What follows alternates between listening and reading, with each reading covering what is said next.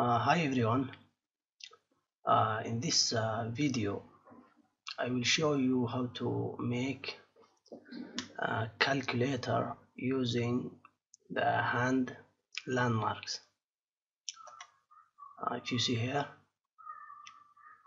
I have this calculator.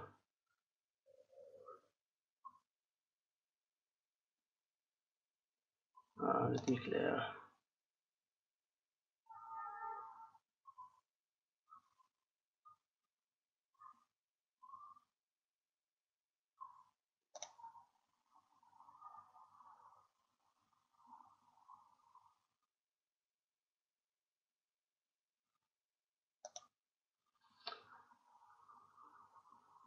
You see,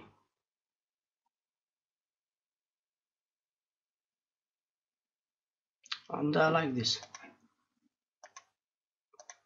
So yeah, first of all we need to import mediapipe, CV2, Tkinter, and PIL.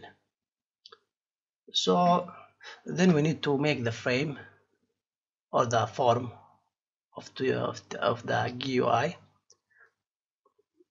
Then we put the frame inside the form.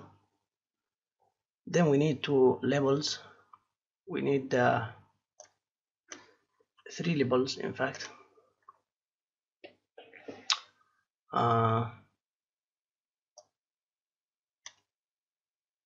So yeah, one label for displaying the video, and one label for showing this indicator. Like if you see here, this indicator, and one label for showing the results. Okay, and we have a small button here to clear the result. And as usual, we have this to PIL function is just to display the video on the form. Then we have this lines, and these two functions is to draw these lines. Okay, these lines, and to display them as rectangles. And then we have function for calculating. It's a very simple calculating. If you see here, we just read the text or the string from the result, from the label result, and we also read the string from the indicator. Okay, we initialize the C like equals indicator. If the indicator is equal, okay, we loop inside the result. If the result is minus, so we split the result using the minus mark. Okay, and then we show the result, and the same step for the other marks. Okay, and when we show the rectangles and the numbers,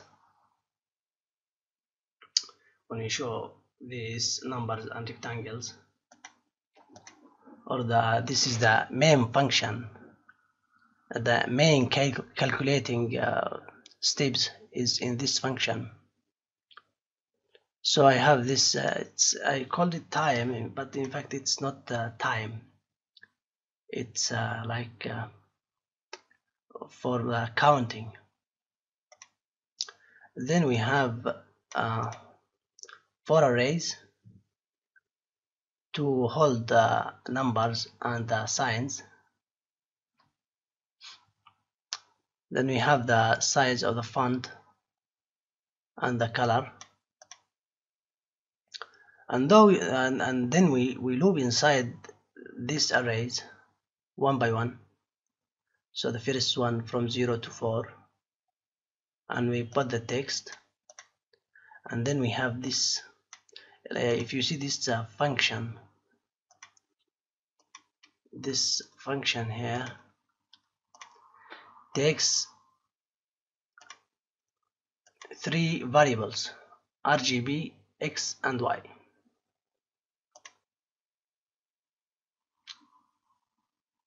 So yeah, inside the first for loop,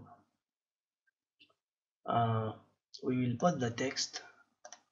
The first text is the index of the column number 1. Okay, it's 147 and dot. And then we have if statement. So if x and y,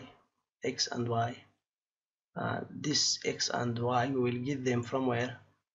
We'll get them from this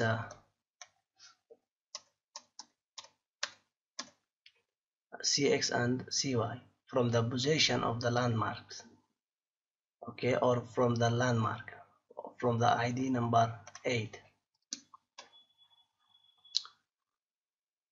So yeah, the first column, the second one, the third one, the fourth one, and so on. Okay, if you see here 147.147. And 2580, and so on.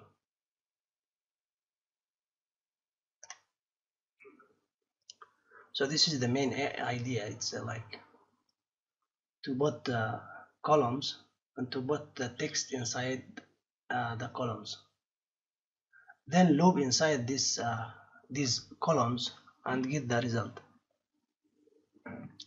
So if you see here, we have this function, calculating function, and in the first column we put index called 1,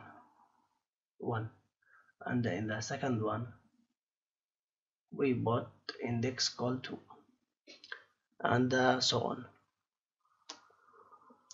And then we read the video from the camera, then we display that video. There's few steps. It's normal steps, like if you use opencv, then we use mediapipe to get the hand landmarks. Then we display the columns and the rows. These two functions is to display the lines or the rectangles. In fact, you see rectangles, not lines. Yeah, but the truth is these lines like are making the rectangles.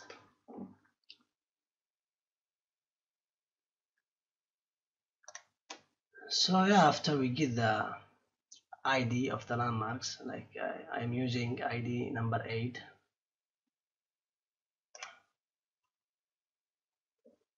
Which is this one, yeah,